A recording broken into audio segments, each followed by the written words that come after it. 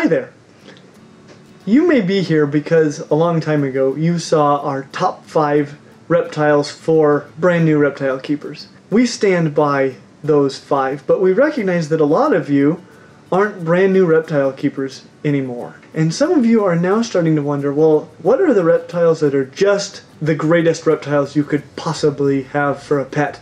And today we're coming at you with 5 of the best pet lizards you could possibly get. And so our criteria are a little bit different for this particular video than they were for the top 5 for beginners. For starters, these don't need to be cheap. These are for people who know for sure, I definitely want a reptile and I want it to be awesome, and I will pay what it costs. The second thing is they don't need to be as easy to find. When you're a brand new reptile keeper, you don't know where to go to find reptiles.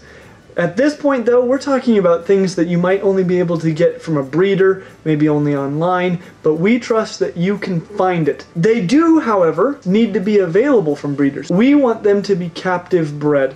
If these are animals that are only available because they're being wild caught, they're not going to make this list. They need to be not just good, but fantastic to interact with.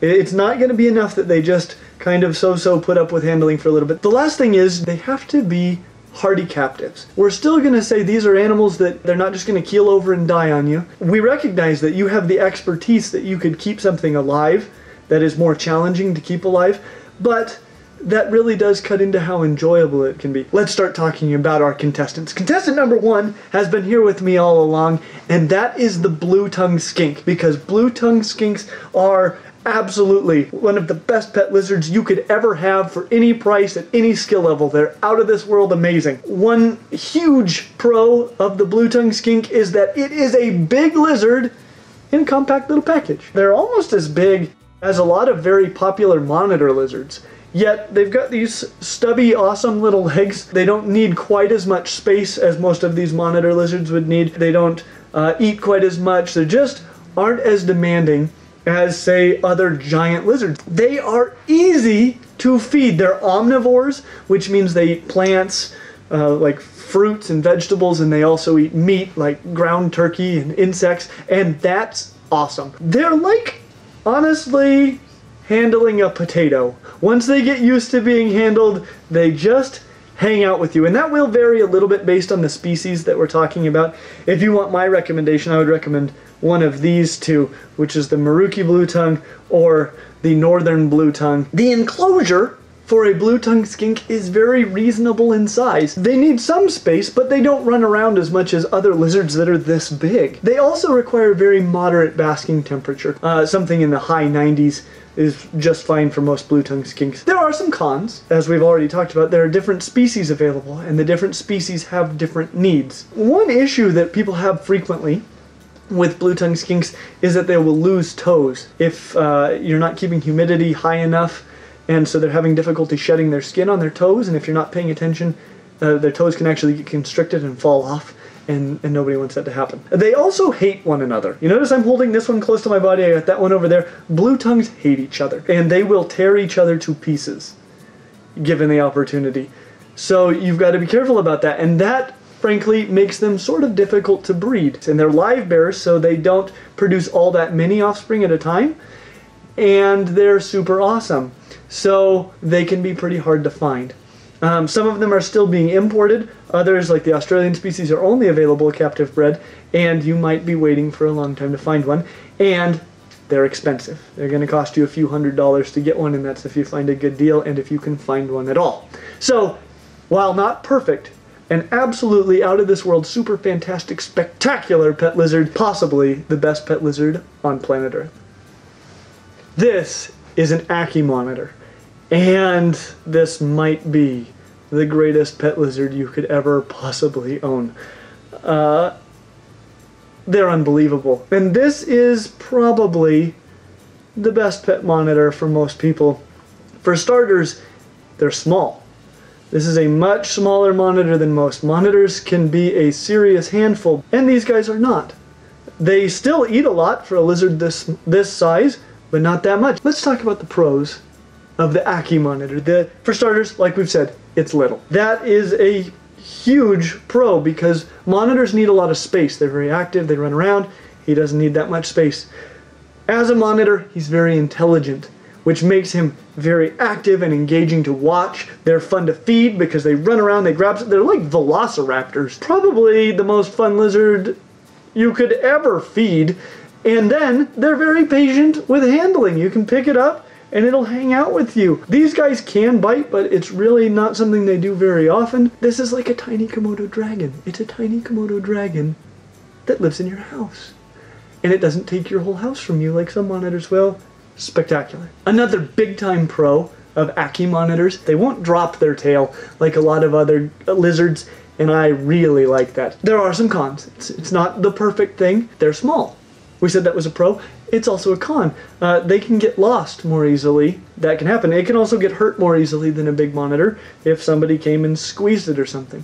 So you gotta be careful about those things. It's unlikely to bite, but if it does bite you, they've got very sharp teeth and kind of dirty little mouths. And so, you know, it's gonna be a serious injury.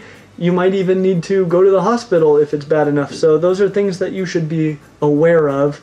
That could happen, though they're unlikely. They need a very hot basking temperature. It means you've either got to get a bulb very, very close to the ground, which increases the risk of burns, or you've got to have a really hot bulb, which increases the risk of things like fire, and it costs a lot to run. So that's something that is not perfect about them. They're also very expensive as monitors go, and monitors are like the ultimate lizards for most people, and this is sort of the ultimate monitor for most people, and monitors are kind of difficult to breed, so there aren't that many people that produce them, and so they're expensive. And the last thing is, for a lizard this small, they eat a lot. And they eat a lot because they're active, and they're running that little brain, and they're running that little body all over the place, and that makes them really fun, but it also makes them really hungry for a lizard. I mean, it's still not like keeping a shrew or something, but couldn't recommend a monitor more highly than this. For a lot of people, geckos are the ultimate pet lizards. And for most people who think that, the Leachie gecko is the ultimate pet gecko. And I might agree with you because leachies are just out of this world. Let's start with the pros. They're incredible to hold. Very much like handling a colossal crested gecko, except somehow softer still. They're kind of lighter in weight than a crested gecko for their size, but they get way bigger than crested geckos. This one that I'm holding right here is not fully grown. They'll get up to maybe twice this size. They're just enormous. It's one of the coolest and most unusual animals ever. You show this to somebody and they think, what is that? I mean, it kind of looks like a gecko, but at the same time, it kind of looks like a sock puppet. Everybody wants to know what is going on with that giant, wrinkly, flop beast. Spectacular. Their care is basically identical to a crested gecko, just bigger. And crested geckos are easy to take care of. They eat a powder-based diet. Their enclosures are at room temperature. Magnificent. They don't need any special lights. Cons. They can bite hard for a little guy.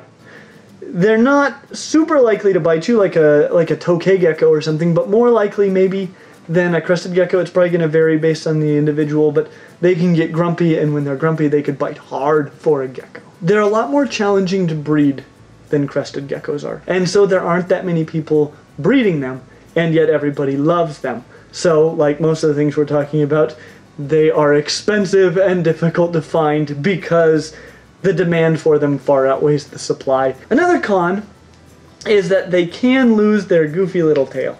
It's so silly. It's still prehensile, like a lot of the other New Caledonian geckos, but it's just that tiny little tail.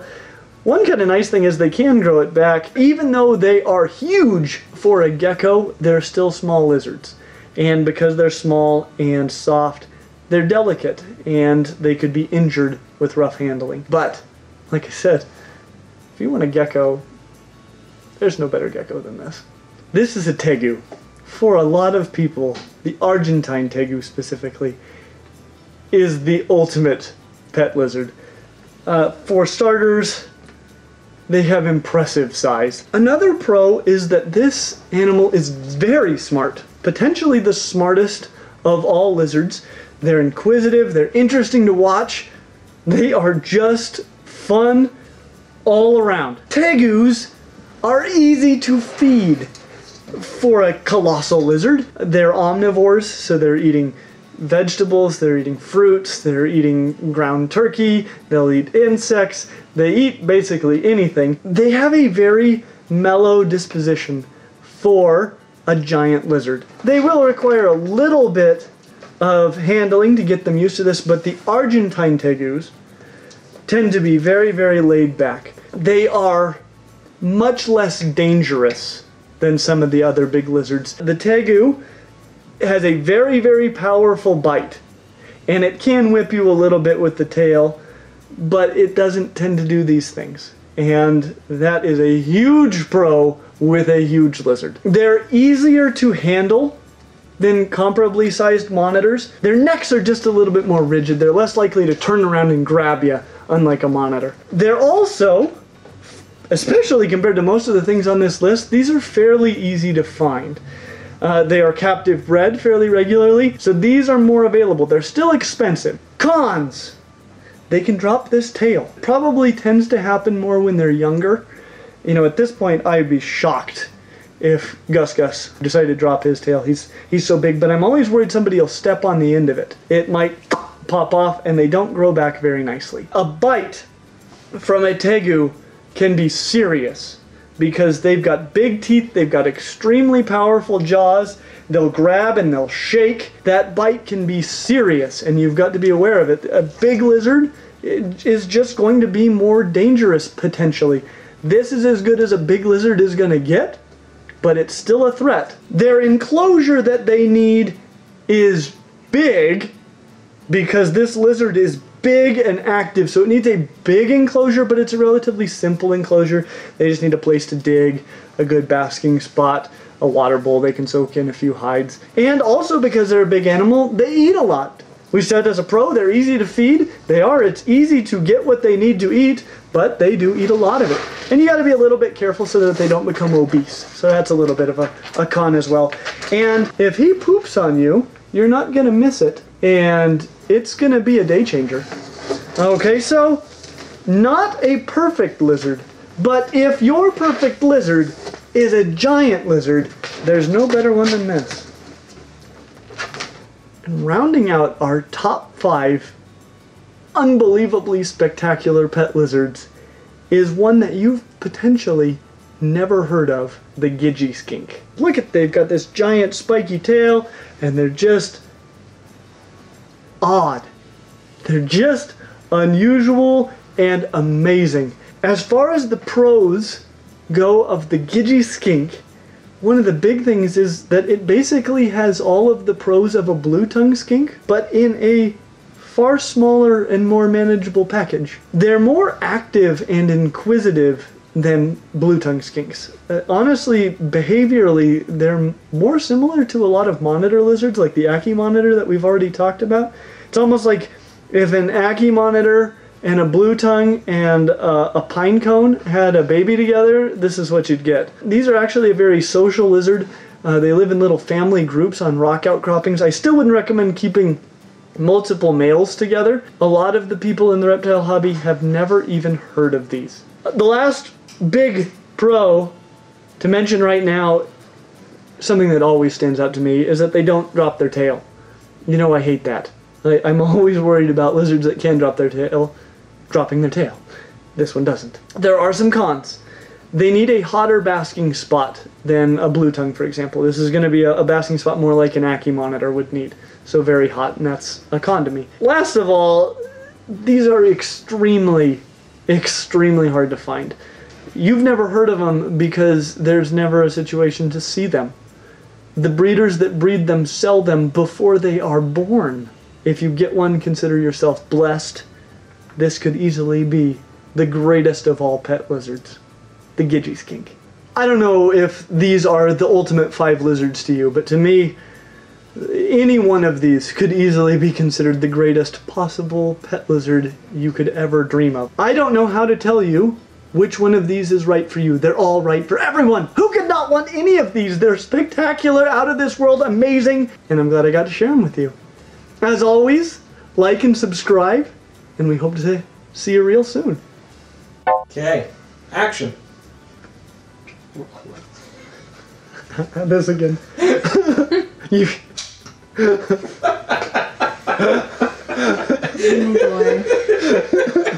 Oh, which one's cooler?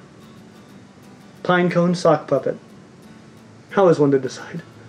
Like so. Whoa, look at that tail go. Helicopter, helicopter. Whoop. This is why I don't pick him up. Alright, like this. You'll notice he can squirm and he can roll, but he can't turn his neck around to grab me. Good boy, Gus Gus. Oh dear. Right on. He went right into it. You're so cute. Was he trying to bite? Yeah. Did you get that? You know. Was his mouth open? Yeah. Aww. Look at him. He's like a puppy.